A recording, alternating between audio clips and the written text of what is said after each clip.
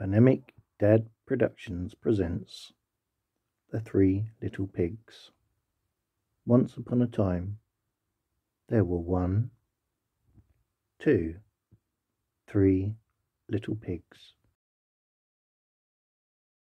The little pigs had grown up on the farm. They could all speak different languages. The first little pig spoke cat. The second little pig spoke dog. And the third little pig spoke cow. One day, when they were big enough, their mummy decided to send them out into the great big world. First things first, they decided they would need some houses. The first little pig, he made his house of straw. The second little pig, he made his house of wood. The third little pig, he made his house of bricks. Unbeknown to the 3 little pigs, a big bad wolf had been watching them. And the big bad wolf came to the straw house and he says, "Let me in, let me in."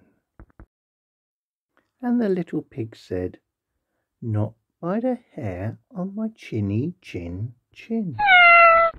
Then I will huff and I will puff and I will blow your house in."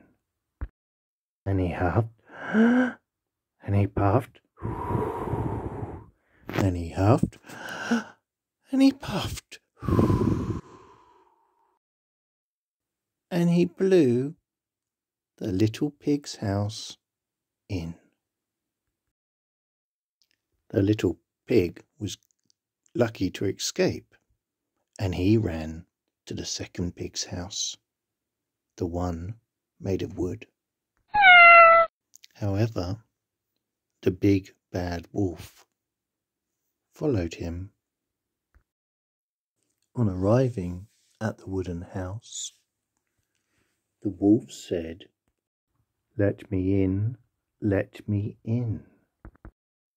And the little pig said, "Not by the hair on my chinny chin chin. Then I will huff and I will puff and I will blow your house in." And he huffed and he puffed and he huffed and he puffed and he blew the little pig's house in. The 2 little pigs were lucky to escape, and they ran to the third pig's house. However, again, the big bad wolf followed them, and on reaching the third house, said, "Let me in, let me in." And the little pig said, "Not by the hair on my chinny chin chin. Then I will huff and I will puff and I will blow your house in." And he huffed and he puffed and he huffed and he puffed, but he could not blow in the little brick-built house. So he decided he would climb onto the roof and go down the chimney. The 3 scared little pigs inside the house could hear the wolf on the roof, and they could hear him coming down the chimney, so they had a good idea and they lit a fire.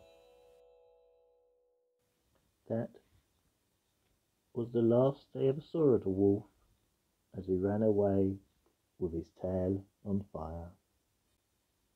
And the 3 little pigs live happily together in the brick house for the rest of their lives.